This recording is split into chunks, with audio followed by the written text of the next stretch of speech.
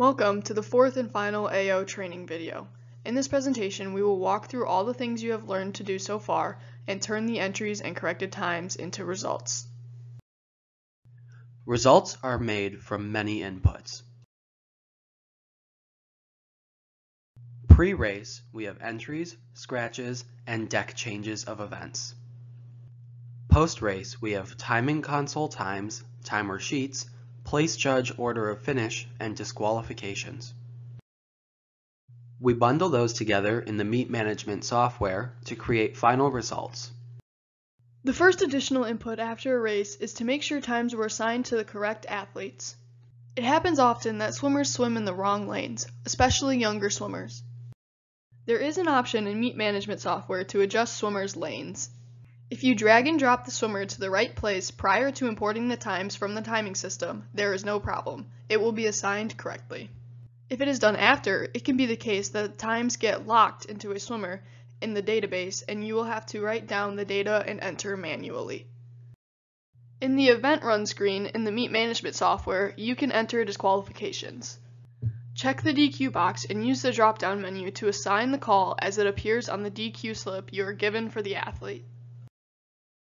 Another consideration is what happens when swimmers do not compete. These are referred to as no-shows. You must know from your meet packet if your meet has a penalty for failing to appear.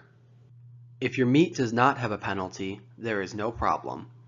You should check all no-shows to make sure you do not have watch times. It does happen that in some circumstances, neither pads nor buttons are available. What if your meet does have a penalty? While these meets are rare, they do exist, and all championship meets have some version of the penalty. In that case, the penalty for a missed swim usually involves some sort of bar from a future event or events. In this case, you are often tasked to look up the future events and write a DQ slip for the referee. Each penalty meet will feature some sort of workflow for this, and you need to discuss this with the meet referee early. At a penalty meet, it is also important to understand the process for declared false starts. A DFS is a way for a swimmer to legally miss an event without being penalized. Normally, athletes or coaches notify an official, a CJ, deck ref, or even you. This is recorded as a type of disqualification in the meet management software to account for no result being entered but no penalty being enforced. Rarely, you will be in a situation where no data seems available to you. Timing system failure tied to failures of the timers can happen. You must figure out a way to get a time, because you cannot make the swimmer re-swim and they need to have a result. First, let the meet referee know. They may be able and willing to help. Look for outside data. Coach had a time, someone took a video you can time, or maybe the head timer caught it and didn't let you know. You can even look at the time faster and slower than the athlete with no time according to the order of finish and make an assumption. You must find a way to create a result. Normally, ties are not an issue. Swimmers get the time, and if there are points, they are allotted between the tied athletes as the average of the proper place points. In a prelim final meet, sometimes ties need to be worked out for the purpose of determining which athlete moves on in which place. Swim-offs determine this, but you need to break the tie in the meet management software. Meet management software has a tab for JD, or Judge's Decision.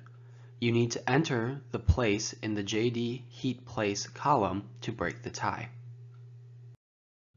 When all these things are in place, you are ready to create results.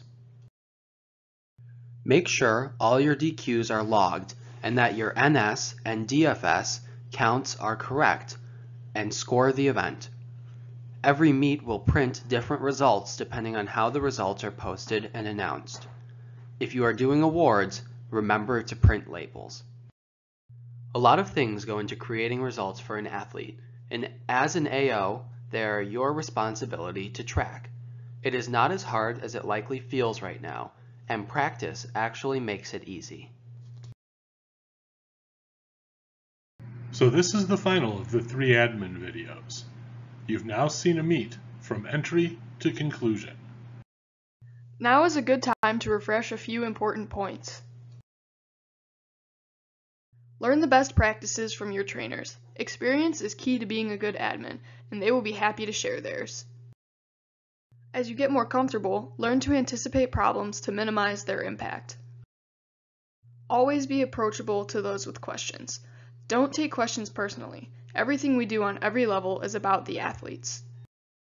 Always document what you do so that questions can be answered. Always keep your meet referee in the loop with any problems, and they will have your back. There's really no way to remember everything in this video. We don't want you to worry about that. Your training is a program designed to integrate all its parts. These videos are just one step in the process, and as you continue your training, things will come together. Even very experienced admins are still always learning. You will master the craft if you put the time in to do so. Thank you for volunteering your time. We hope you have a better understanding of what it takes to be an official. If you have any technical issues or questions about training, please feel free to reach out to the committee.